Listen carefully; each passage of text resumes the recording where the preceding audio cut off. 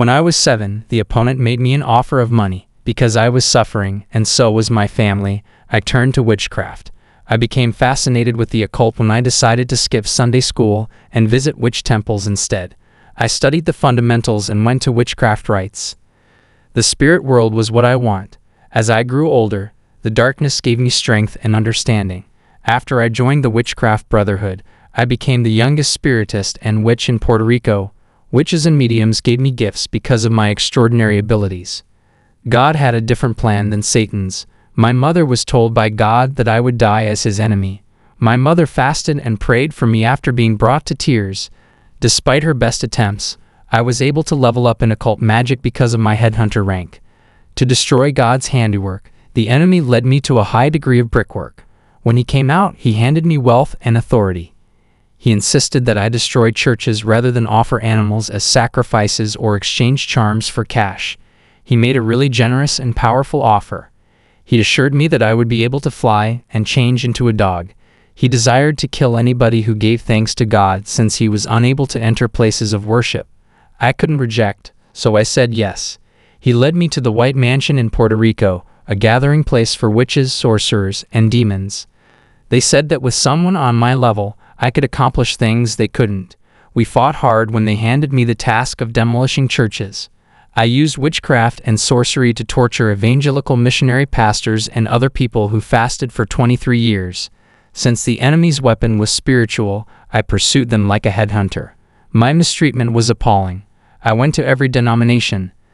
The opponent materialized as a charmingly dazzling angel with eyes the color of the sky. Her eyes were like snakes, and even though she never showed me her feet, she had a black beauty.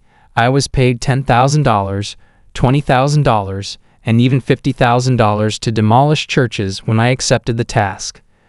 Every time she visited, she provided assignments. She replied, "I want you to destroy this particular pastor." "Why don't you just kill him?" I questioned. Her answer was as follows: "I can't be everywhere at the same time." She said she wasn't available all the time. She said that not just me but churches all around the world were being destroyed by spiritists, demons, and sorcerers.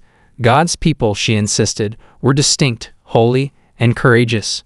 We were fought by warriors possessed with the Holy Spirit who were impervious to sorcery. We sent death spears, accidents, and spiritual illnesses, but nothing got through. She wished for me to know that Satan can trick you into thinking he can cure your illness in order to kidnap you. This is the lie he is telling. There is only one way, truth, and life, Christ. I knew the Lord was keeping an eye on me because my mother would always fast and pray for me. I went to a chapel where those in white cloaks fasted and prayed. I couldn't seem to get rid of them. I could blow up a lot of churches, but I couldn't kill a single person in this one. I pondered what was unique about their church. I tried using charms, spells, and witchcraft to pound those somber churches' doors, but I was unable to win over their flock. They hindered my acts, together with the Holy Spirit. I used to go out of my way to damage a church member or the preacher. One woman I met was fascinated by the spouse of another woman. I used her to undermine other Christians' marriages and cursed her religion. To spread the infection to other married couples, I forced her to drop something on the altar. Brothers, it's time to expose the devil. When a Christian group showed up at my house, I had no defense. They pounded on the door and a glowing person materialized, smashing my statues and photos. I froze, wondering how someone could have done that. Blood on the floor was what I expected, but they insisted. They said that because of God Almighty, they have no fear of Satan. My entire body froze. "Shut up in the name of Jesus," the preacher said, and I kept silent the entire evening. I was astounded by their strength. I didn't see how my opponent could forgive me after the minister said that God would. I said no, refusing to get to know Jesus. My family was crying, but I was composed. I heard the pastor tell me that God loves me. The Bible pierces the heart with its two sharp edges, which is why I started crying. The Bible said that if I did not believe in Jesus, I would perish. Through the pastor, Jesus declared, "Death will come to you if you do not come to me." Still, I turned away from Jesus. It happened suddenly 3 days later.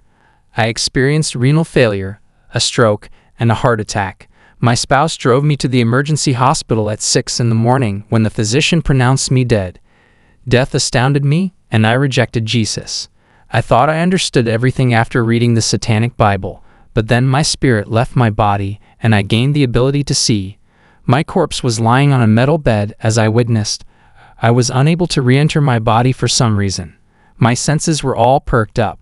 Sounds like monsters buzzed in my ears. They immediately seized hold of me. When they touched me, I experienced tyranny, agony, and sorrow. I was hurting so badly. It felt strange, the silence while my soul cried. I had folks all around me. In this gloomy world, demons moved like shadows. As a portal opened, I discovered about a plague that claimed millions of lives. This location had the strongest fragrance of anywhere, more awful than any pandemic on record. Many sobbed in the open. "Stop," I yelled at the devils. "On earth, I was served by you. Carlos Lopez is my name. We could care less about your earthly identity," they replied. "You were strong back then, but we are in charge now." I was teased by demons dressed like street Barbara. "Man, why have you fallen here?" was their insult. I suffered in a variety of ways. With all the heat and steam, it seemed like being in the sun. Numerous souls endured. There were souls falling from every direction as the devils led me to the entryway. We were in a wizard's country with costumed wizards, I realized as I lay down. A flame appeared, ghostly. I said, "Explain it to me." "Who am I?" The anguish and despair were intolerable. It hurt so bad, it seemed like my soul was vanishing. Worms crawled up my back. These worms with 3 mouths appeared to come from within. 20 more would appear if I eliminated one. Like lice, they sat on the spirit. Panicked, the spirits cried out, "God, save me from here." Worms tormented demons as the latter laughed and hurled fireworms at them. Every time a worm was removed, the demons laughed. I told the devils I knew the fundamentals of witchcraft, and they responded, "Who are you going to call?" They evolved into pagans' gods. Then why were they here on earth? I asked. They stated, "We sow discord in the world that those who seek clarity will find it here in hell. While living, you disregarded the outstanding man's call. You turned down the opportunity, though.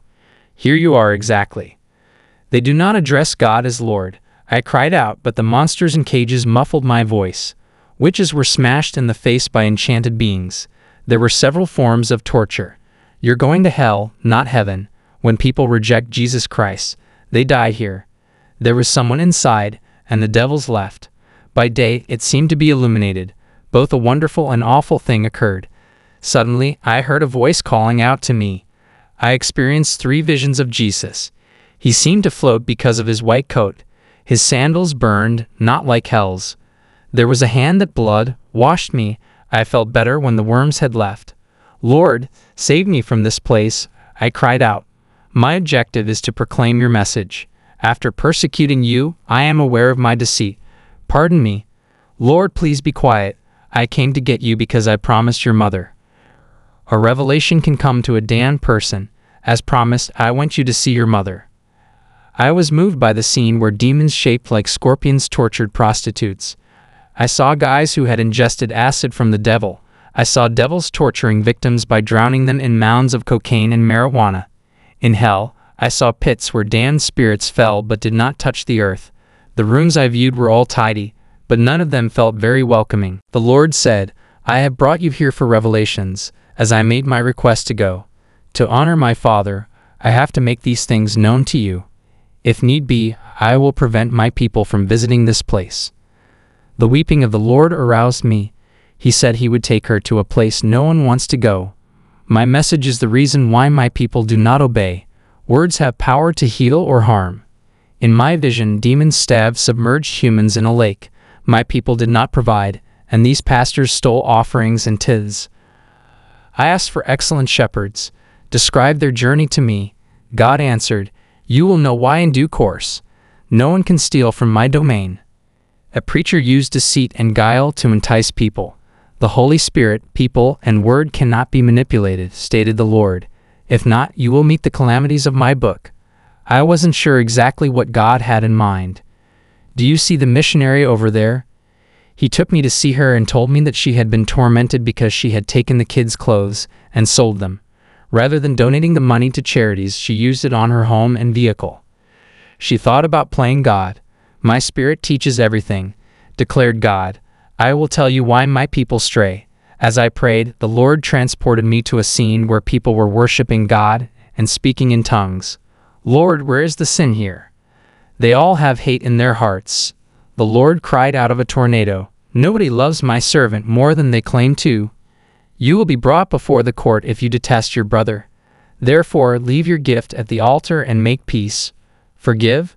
Don't be a killer. Murderers have no place in my realm. Without love, I am like brass or a clanging cymbal, even though I speak in the tongues of men and angels. 1 Corinthians 13:1. Spirit is always teaching me this. I have all the answers and can see into the future. My faith is unstoppable, yet it is meaningless without love. My body was in the bag, my wife had signed the paperwork, and I was in hell. I realized hope may exist even for the hopeless when God brought me back to life. It's time to give up fighting and come back to Jesus. We have to be united by Satan, not by brothers. Our brothers need our support, not our contempt. Let's get them well. Hell is filled of those who have served the gospel for 50 years or more and have not achieved salvation regardless of their status or religion. Submitted is the problem, bro. To follow Christ, you have to forgive your brother. It was hailed as a miracle by the hospital staff, but I know that God healed me. In shadows, we radiate brightness. I hope so.